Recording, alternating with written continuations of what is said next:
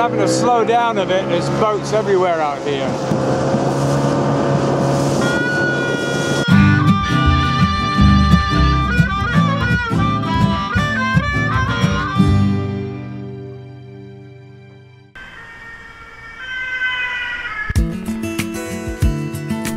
Out and about in the bustle of the main city on Tahiti. That's Papeete, that's the way I pronounce it anyway.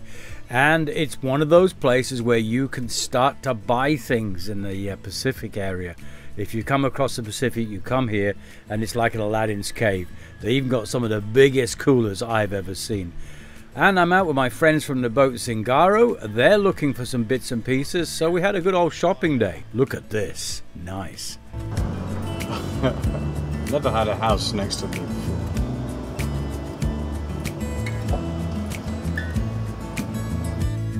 Yeah, I thought it was going to be one of those sort of chillaxing days where you never know what's going to happen. A house suddenly floats by. That's the sort of thing that happens to you in a marina. Even though it's right next to the main road, it was time for me and the Shadmeister to unwind. Take it easy, take in some marina time.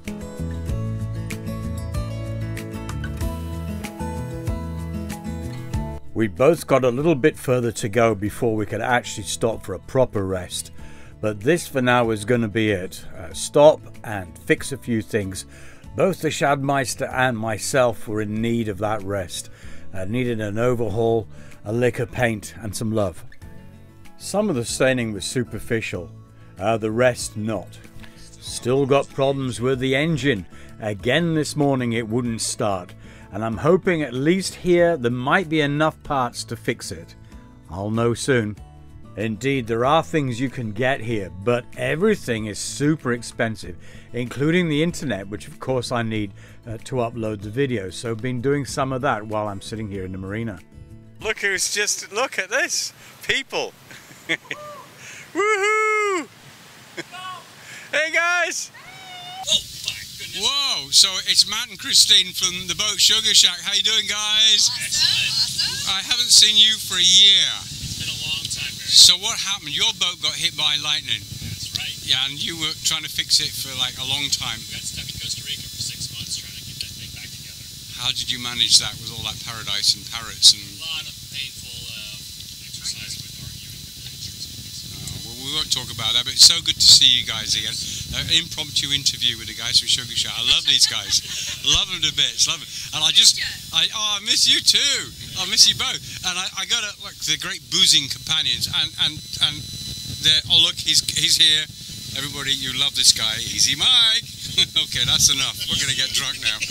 Sorry about the bad quality of the sound on this clip, but to be honest with you, after this point, there wasn't anything worth listening to being said. Haha.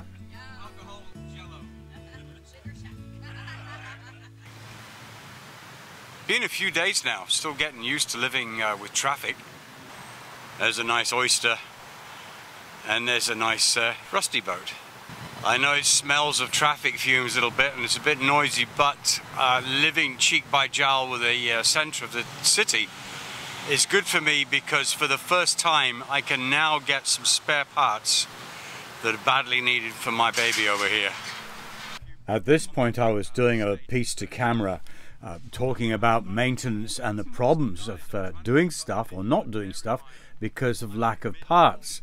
But the sound quality is so bad. Now you might have noticed on some of the clips the sound isn't so good. That's because the microphone that I was using was causing problems, and again I couldn't replace it. But here in the marina the earthing on the pontoons was so bad I was getting a lot of electrical interference. I need paint, not available here. New anchor, not available. A depth sounder, not available. Parts of the engine and fuel system. Well, they were available, the fuel system. I got some new fuel line, but engine parts, no. And the list goes on and on and on. Parts for a lot of interior fittings, can't get them, not available. We are in the middle of the Pacific. All this will happen when I get to New Zealand. In the meantime, I'm going to make do. You can see there the damage that was done in the storm that I was in a few weeks ago, where the wave broke through there and went down into the cockpit and down below. Again, I can't get the canvas work done, but I can get the stitching done. So I'm going to take the bimini cover off and get it repaired. The whole thing needs replacing, but again, can't get that done here. Spare parts of both of the outboard engines. Can't get it here. New cover for the mainsail and a new mainsail. Can't get that here either. Believe me, I am the first person to be upset when I see my boat looking like this. It's not a pretty sight. There's rust and nasties everywhere. And I hate to see it, but I have nothing that I can get to deal with it. On the bright side, I did have enough stuff to fix my bicycle, so I've had that out. Been a long time since I rode that. I think that was last ridden in the Canary Islands. Also another success, replumbed the engine. It didn't work again, didn't start the other day, so I got all the bits I needed. Took out this stuff. Look at this. You on here, you have 1, 2, 3, at least 3 places you can take in air. I counted 18 places you can take air in on this system. It seemed that all the problems were around the lift pump. This is what I did. That, I think, is the problem. I've changed everything else, including all the hoses. This is the sucking-in bit, and that ran through lots of connectors and a series of filters. I counted 20 places it can leak, because when it leaks, it sucks. It'll do it on the sucky side.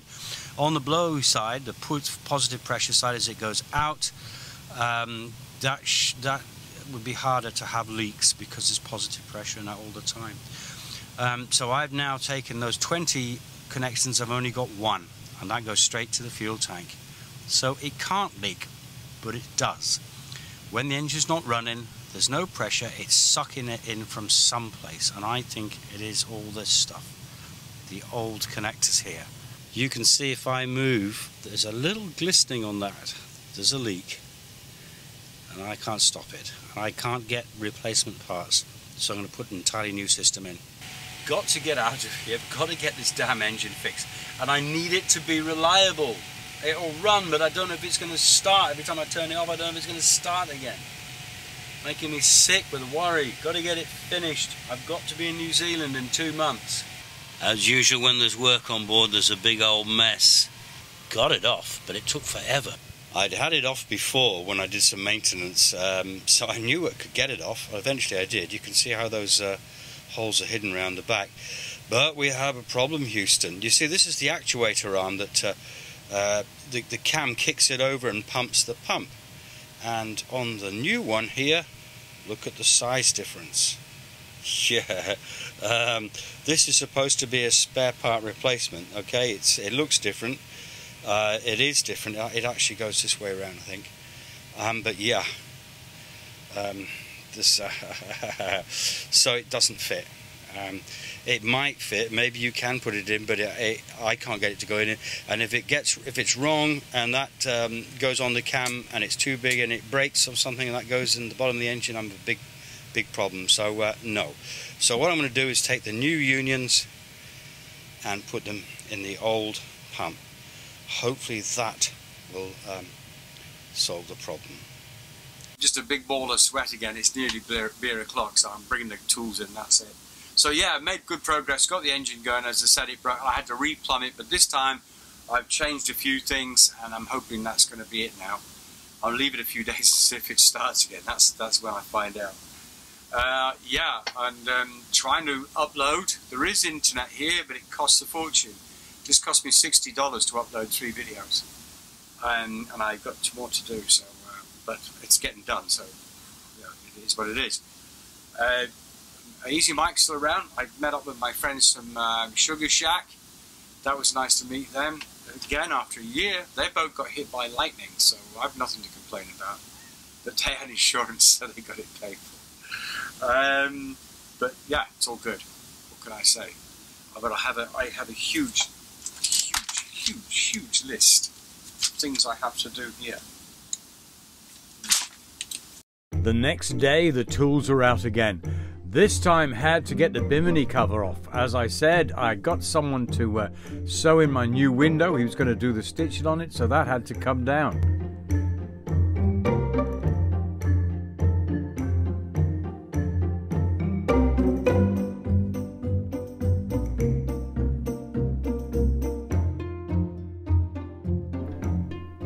I'd contacted a local company that works with canvas and asked them if they could stitch a new window in my bimini.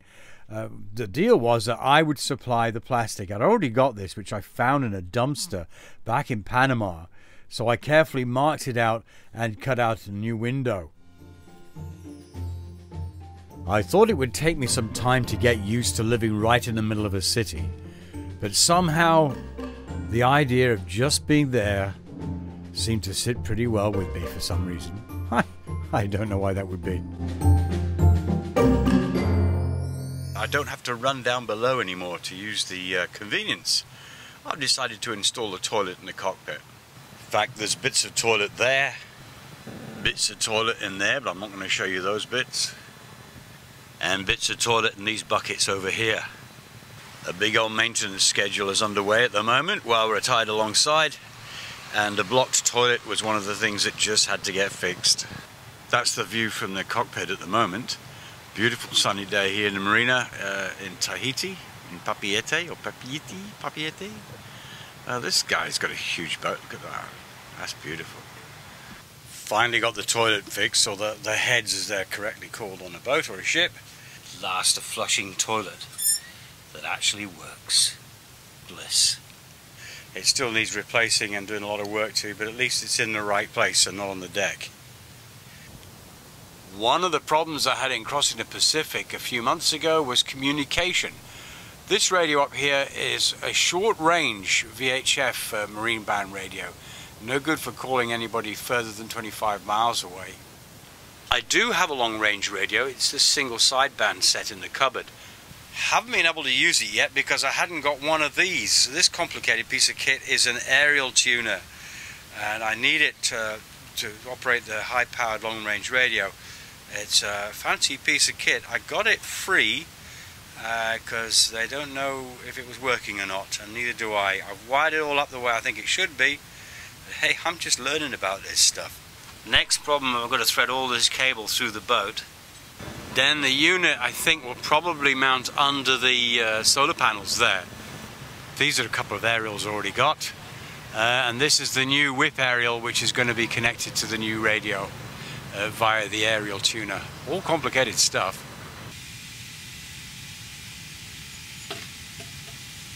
Got power running into the boat today. I don't normally plug in, but the batteries did need a bit of a boost, so I thought it was time we went back onto mains power. That's the box that controls it all. I've actually got everything charging off power sockets for a change instead of the batteries. Fans always running. It feels a bit like Panama down here. Of course, summer's coming and it's getting hotter. Got myself a new laptop down here, second hand. Bought it off my friends from Iris. That's going to be the new Navcom. Getting it sort of twinned up with the AIS, so I can see AIS targets on OpenCPN. That's sort of techno talk for those of you who know. But I've got to get it working yet. I still haven't managed to get it all paired up together. That's the connection. A bit Heath Robinson, but it's all correct. It's like that because you can't get, as I said, all the bits that you need here. And then had a delivery. Turned out to be the Bimini with a brand new window in. I'd cut it out. The guy done a great job putting it in. There still needed to be some work done, but that'll have to wait till later. At least the window was back. The sun is burning through the hatch and into the boat, sort of irradiating things as it does so, and making it quite hot in here. So, gonna put this up. So I've got my little system here, hook it down there, and pull it up from here. Tie it up there, and it gets some wind in the boat. It's actually a four-way wind scoop. At the moment it's coming from that side. If the wind changes, it'll go around that way, and in four corners of the hatch it'll take in air, which is brilliant. Nice piece of kit.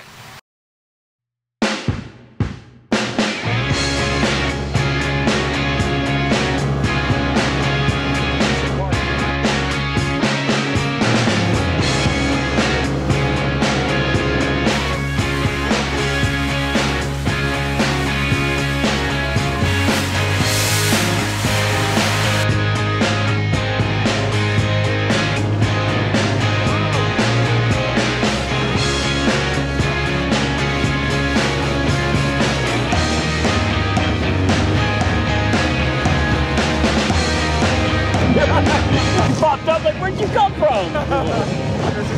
I'm looking for a conch I saw yesterday. Ah. What's up, Barry? Yeah, we've just seen your head in the water. Yeah, thanks for not killing me. Well, we're using it as target practice, you know.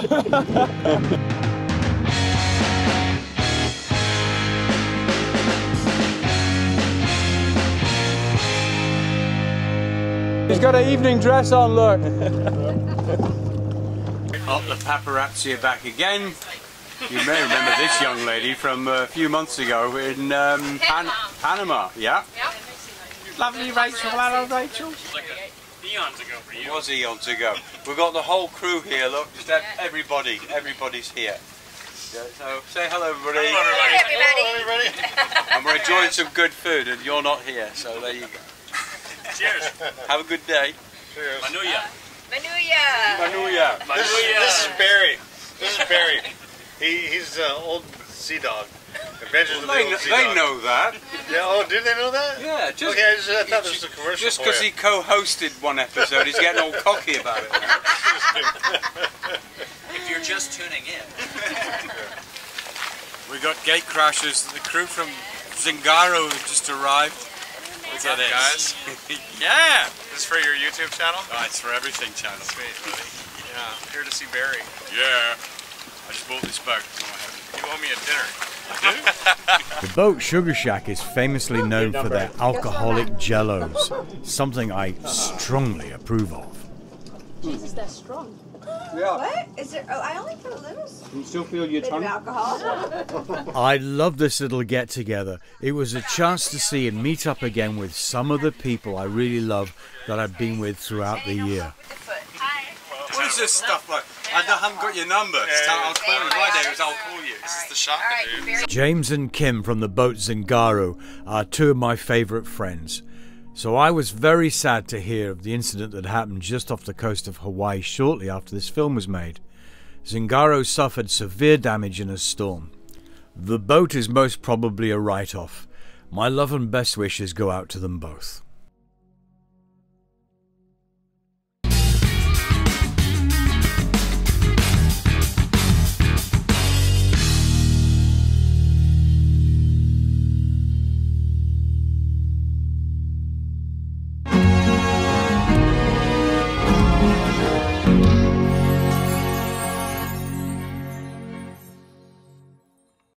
Thing is, I need to be in. Ja, bo szkania, bo ja kończę ongo.